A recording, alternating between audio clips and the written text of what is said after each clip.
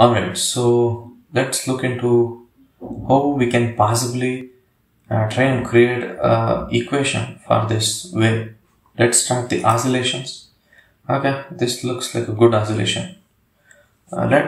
Imagine you were a young physicist and trying to create an equation for this thing. First thing you will be looking at this thing, why this wave is propagating. The wave is propagating because the particles, the beads on the string are moving up and down. That is one thing you'll have to concentrate on. You would also think that, okay, this is a mess. We have to develop an equation for this thing. This is the end of physics. There's no such thing which can predict how this wave is propagating. It's not like a simple velocity time equation, right? D equals Vt. Displacement S equals ut plus half it squared. It's not that. It's a complex equation. It's not even a sine function, right? If I say sin x, it's not standing in time. It's always propagating in time, right? So all these things we have to keep in mind and try and create equation for this propagation of the wave. Propagation of the energy, the disturbance. Whenever physics is talking about a wave, they're trying to refer two things. One, they're trying to refer something called video recording, and another one, they're trying to refer something called snapshot. There are two equations which are governing the whole wave propagation. So, forget all of these things. Let me try and ask, what is the displacement of a bead? Well, you'll be thinking, what is the displacement of a bead? This person has to tell me which bead first, right? So the first thing you're gonna ask me, which bead? Okay, I'm gonna say what is the displacement of the green bead, which is the third green bead. Right? Okay, fantastic. This person told me what is the displacement of the green bead. I'm gonna say, okay, the displacement of the third bead, it's always going up and down. How do I say? That is one more thing. By the time I say the displacement of this green bead is, let's keep this highest position, whatever this wave is going to be 1, so that we can refer as 1 and minus 1. By the time I tell you the displacement of the bead as minus 1, it's already going up and down. It could be anywhere, like it could be plus 1 as well. So one more thing which you are concerned of is the time, right? So two things you have to tell me. One, the position of the bead. The time at which I want to say the displacement of the bead. So if you can freeze both of them, then only I can say what is the displacement of that bead, right? So that is the basic, the base which I am referring to create an equation for my energy propagation, the disturbance propagation. So the equation for a wave depends on two things. One, the position of the bead.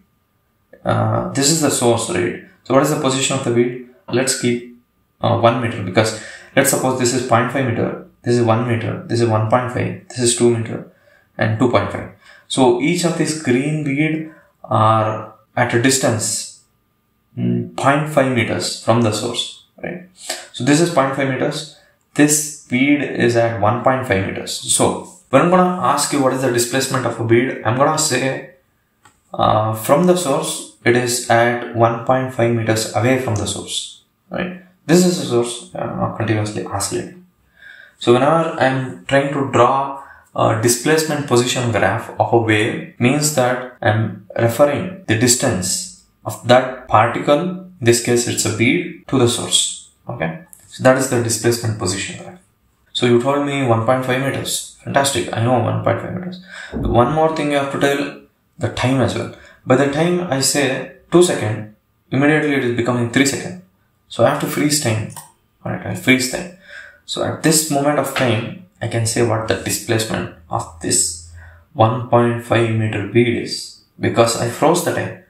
Now I told you after 2.1 second, tell me what is the displacement of the bead, and you're gonna say, okay, from this mean position, it has covered only 2 centimeters. Because the whole thing, I told you, I will take it as a 1 meter. 1 meter is huge. Let's keep it as 10 centimeters. Okay. So as you can see, this green bead is only displaced 1 centimeter, right? So one thing I told you was the position of the bead. Another thing I told you was the what time I want the displacement of the bead. Then only I can say the what is the displacement of that particle at a given time and a given distance x from the source. So if I'm going to develop an equation for the mathematical equation that predicts what is happening in this wave, so that function is not a time dependent function, it's not a distance dependent function from the source. It is a function that depends both on time and as well as the distance. Oh, that became complex, right? Because we cannot even imagine, as a human being, we cannot imagine a function which is only dependent on one variable. Now look at this thing. It is a function which is depending on two variables. So let's talk about what is video recording. Let me bring two of these folders and try to concentrate on a single bead. Let's concentrate on this 0.5 meters, 1 meter, 1.5 meters bead. This is the green bead. Okay, I'm gonna isolate all other beads so that you can see only this green bead. Alright, see what physicists they tried to do when they were trying to create an equation for the wave. What I have done is that I fixed the distance so that I do not worry about distance anymore. I chose only that particle which I am concerned of right now. So my distance from the source, I fixed it as 1.5 meters.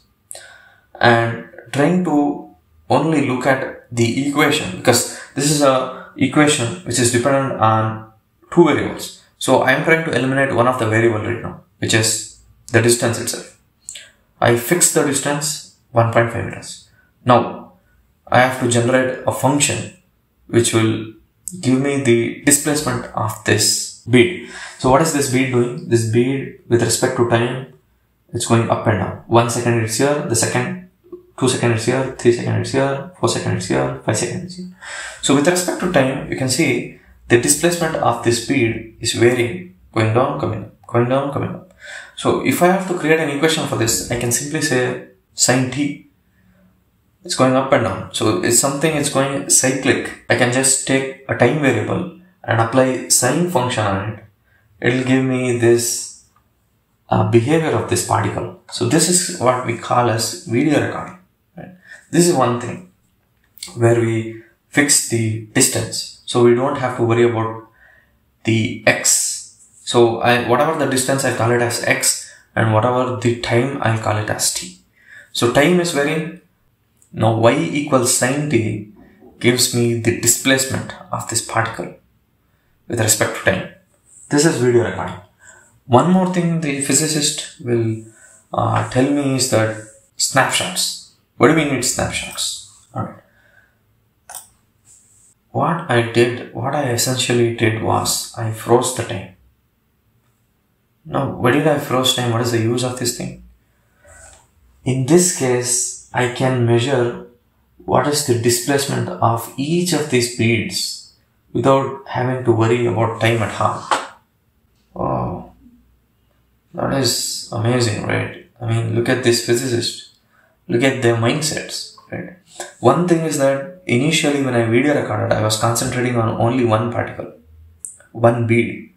But where it's not like that. It's changing with respect to time, it's changing with respect to distance from the source, right? So I also have to come up with an equation that will give me what is the displacement of each of these beads which is with respect to distance from the source. In order to do that, I have to freeze time. Initially, I froze the distance by covering all of them and only observing one particle. Now what I did that, I'm going to observe all of this particle, but at one exact moment in time.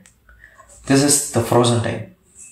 So if I were to write a function for this thing, you can see it exactly looks like a wave. I don't have to worry about anything else. I can say sin x immediately because I chose the distance from the source as x. Initially it was sin t, now it is sin x.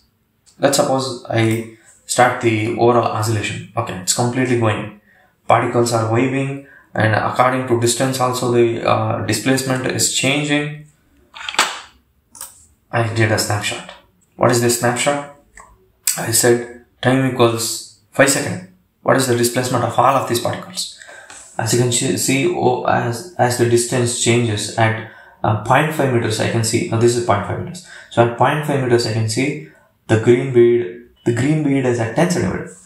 And as you can see, at 1 meter, right? We took this as a 1 meter.